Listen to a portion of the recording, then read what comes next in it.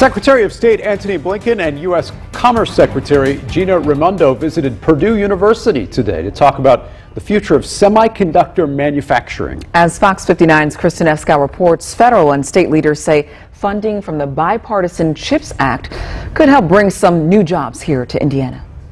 Members of President Biden's cabinet meeting with state leaders to discuss Indiana's potential for growth in the semiconductor field, as well as their work toward making sure a skilled workforce can fill the jobs that are created. What we're doing at home, and particularly what is happening here, goes directly to our standing and leadership in the world. Secretary of State Antony Blinken praising the work at Purdue University to help expand U.S. manufacturing of semiconductors.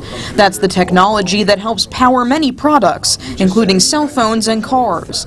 Blinken and U.S. Commerce Secretary Gina Raimondo toured Purdue's microelectronics facilities as the university scales up its semiconductor degree programs. This place is maybe one of the most inspiring human fabs that I've ever seen.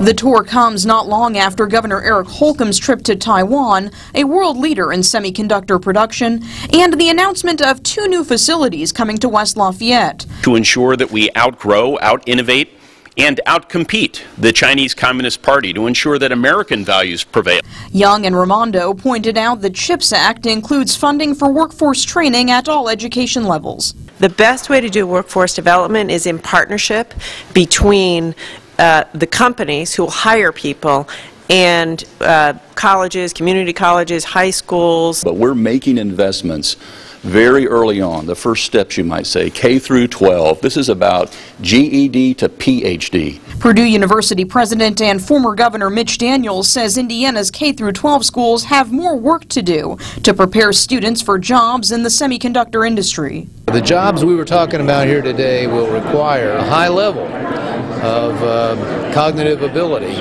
and right now it's not clear that our public schools in Indiana are up to that challenge. I hope they get there. Purdue University officials say Secretary Blinken also met with students at a job fair on campus earlier, where nearly 600 students signed up to learn more about job opportunities in the semiconductor field. In West Lafayette, Kristen Eskow, Fox 59 News. Okay, Kristen, thank you.